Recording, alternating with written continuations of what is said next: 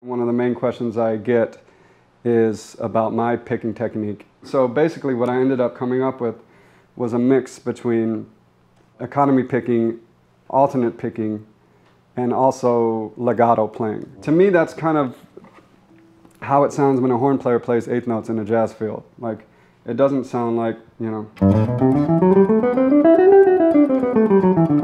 where you're getting an accent on every note. It sounds more like... Most of the students that I've come across, I mean 9 out of 10 of them, are lacking the real articulation that needs to be there for their lines to really pop out.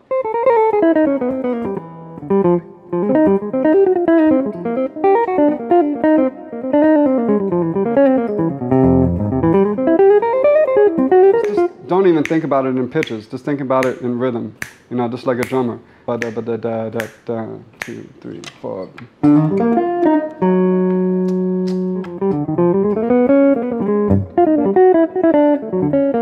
Really focus in on where to play things on the neck, you know.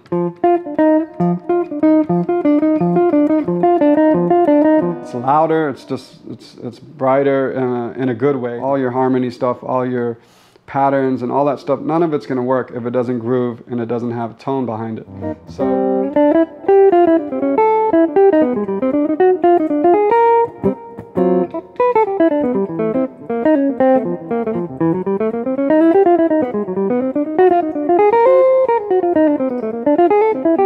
jazz is kind of put under this umbrella of like spontaneity and being in the moment, and you know, all of that stuff is true, but at the same time, the people who do it on a very high level have spent countless hours perfecting how they play what they play.